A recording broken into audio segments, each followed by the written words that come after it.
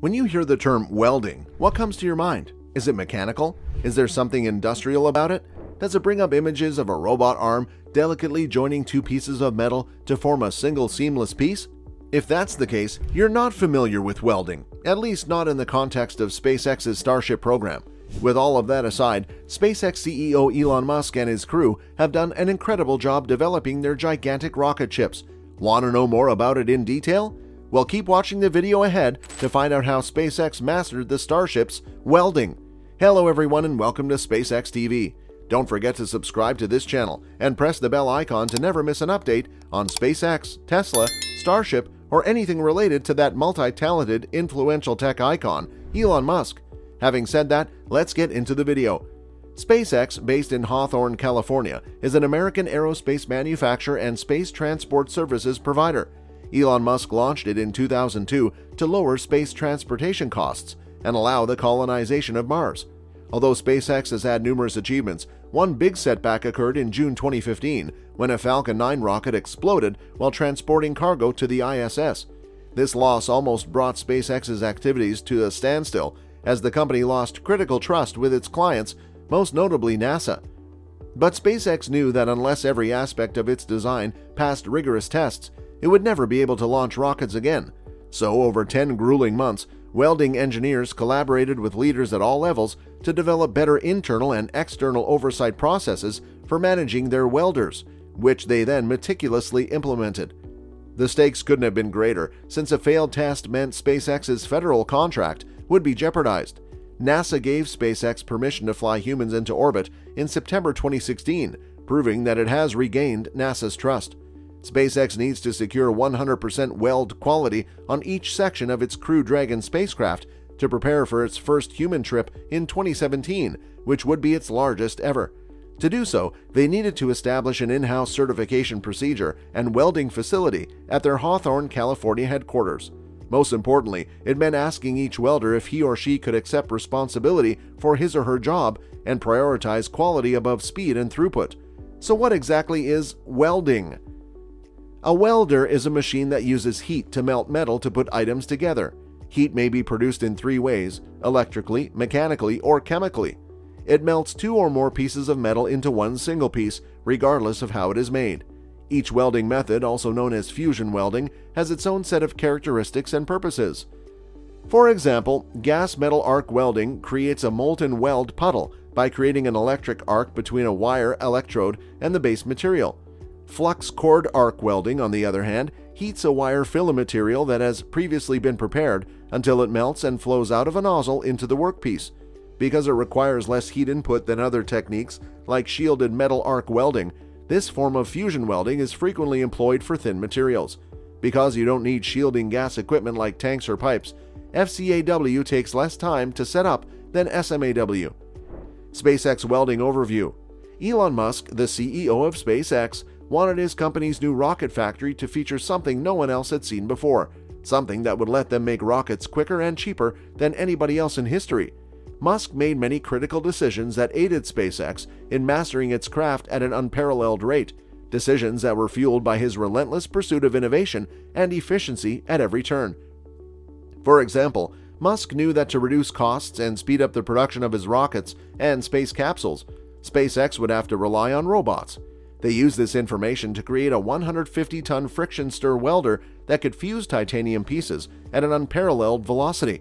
In traditional shipbuilding, welding is typically done by hand, not because it is necessarily more effective or safer, but because it is faster than automation. Indeed, for aircraft companies like Boeing and Airbus, labor expenditures are one of the most significant cost drivers, estimated at 25%. However, Musk was more concerned with invention than with expense. Let us now have a look at the history of welding. Musk created SpaceX in 1998 and began building its first rocket in a Los Angeles suburb. SpaceX hired a few dozen welders from all around California to make parts for their rockets at first. SpaceX required more qualified welders who were ready to work long hours, weekends, and holidays as the company developed. While local welders in Los Angeles were more expensive than those in Mexico or China, they were used to working quickly, since launch businesses like SpaceX had tighter schedules. Additionally, SpaceX need welders who can make exact welds while still being economical enough to tempt them to work overtime as needed. They should be able to make repairs and instruct others on the spot, ideally. San Pedro has a vast pool of qualified laborers with expertise in building massive steel buildings, in addition to being one of California's main shipbuilding ports during World War II. SpaceX was able to cover its welding needs locally initially, but as demand rose, there were eventually too many tasks for local welders. That's when SpaceX opted to get its welders from Mexico instead of the US. Because they did not have the high expenditures connected with commercial real estate or other expenses in LA, local Mexican welders worked just as quickly but at a far lower cost than their American counterparts. What are our current circumstances? Since May, SpaceX has been utilizing robotic welders. But how did it take so long? It all began in February during a welding test. SpaceX soldered 2 panels together before mounting them to a rocket sled that hit 70 miles per hour in less than 0.25 seconds. Team members realized they required new and enhanced software after seeing a video of unsuccessful welds. Engineers discovered, however, that one difficulty remained. Training with robots alone would be exceedingly difficult since applying pressure to delicate and smooth metal at high speeds, such as on a rocket sled, was extremely difficult. While it was difficult to create, combining robots and people allowed SpaceX to fully use the talents of each team member. Robots excel at putting down straight, uninterrupted lines over metal sheets, while humans can work in smaller spaces and with more intricate designs like holes. Furthermore, we already know that people are better at completing jobs promptly because they are not restricted by their physical capabilities. Robots require time to warm up before reaching peak welding speed. Each team member plays an important part in SpaceX's welding puzzle, ensuring that high-quality welds withstand launch conditions. Human-robot collaboration can enhance efficiency and quality control while lowering costs when compared to alternative assembly techniques because of these responsibilities. So let's sum up all together. The 2 parts of SpaceX's latest rocket, Grasshopper, were expertly welded together. It was a rocket that broke loose from Earth and returned safely to the surface. SpaceX sought a means to ensure that future rockets could achieve the same thing, break free from gravity and return to Earth in one piece. Their answer? They hired all-star welders and taught them how to produce some of the greatest welds ever done, step by step. Their outcomes were outstanding.